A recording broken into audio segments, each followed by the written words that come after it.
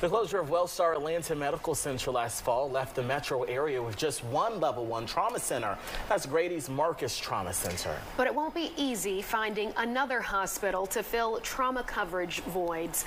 Fox Medical Team's Beth Galvin is here to explain. Hey, Beth. And hey, Alex and Eric. And you know, to get that status of a level 1 trauma center, you have to meet a whole list of requirements. You need to have general surgeons who are there in-house 24/7 and a team of surgeons and critical care specialists that can be called in quickly. You also have to be a teaching hospital.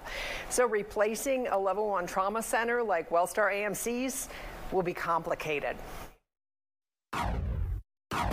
Police cars and SWAT. It was several shots and she was just screaming. Everybody is as stable as they can be. When a 24-year-old opened fire inside a Midtown Atlanta medical building in May, shooting 5 women and sending the area into lockdown, the 4 survivors were rushed to Grady's Marcus Trauma Center, where Dr. Elizabeth Benjamin, the trauma medical director for Grady Health System, says the team is able to mobilize quickly. You have specialty surgeons, immediate OR capability, trauma surgeons in-house. You can go to the operating room in 5 minutes. I mean, we can go straight from the helipad to the operating room. And with the abrupt closure of Wellstar Atlanta Medical Center, the city's only other level 1 trauma center last November, Grady is now Atlanta's only top-tier critical care provider.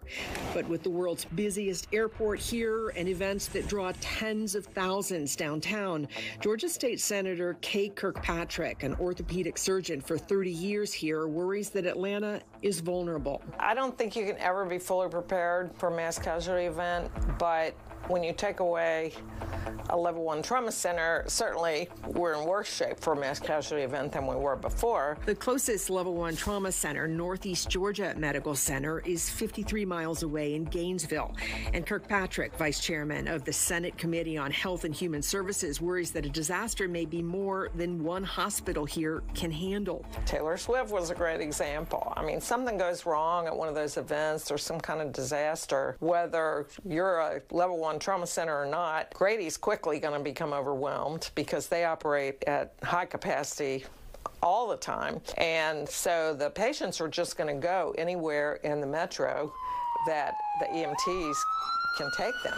Other major U.S. cities have at least 2 level 1 trauma centers. Washington, D.C. has 3, Philadelphia 4, Miami and Houston 2, Detroit and St. Louis 3, and Dallas-Fort Worth has 4 level 1 trauma centers. And time is critical.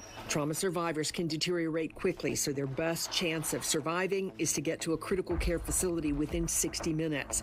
Dr. Benjamin says AMC's shutdown has impacted Grady's Marcus Trauma Center, where they had about 9,000 trauma call activations in 2021. But Benjamin says they're expanding and keeping up with the jump in demand since AMC's closure. Obviously, we would have loved to have had a little bit more advanced warning, but even with that, we're able to absorb the trauma increases quite easily. Another challenge, getting to a level 1 trauma center status is a major undertaking for a hospital system that can take years. When you have a level 1 trauma center, what goes along with that is a huge amount of resources. In January, Piedmont Henry Hospital in Stockbridge, which has been heavily impacted by the Wellstar AMC closure, became a level 3 trauma center, and Kirkpatrick says Piedmont Healthcare plans to invest more in boosting critical care here. She says hospitals across the area will need to do what they can to be ready to back Grady up when the next disaster hits. So that they will be prepared for people that are almost certainly going to show up there, whether they're ready or not.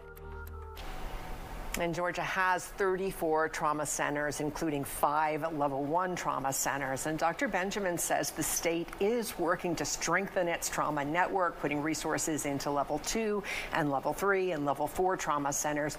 She believes that Atlanta will be okay with only 1 level trauma center for now.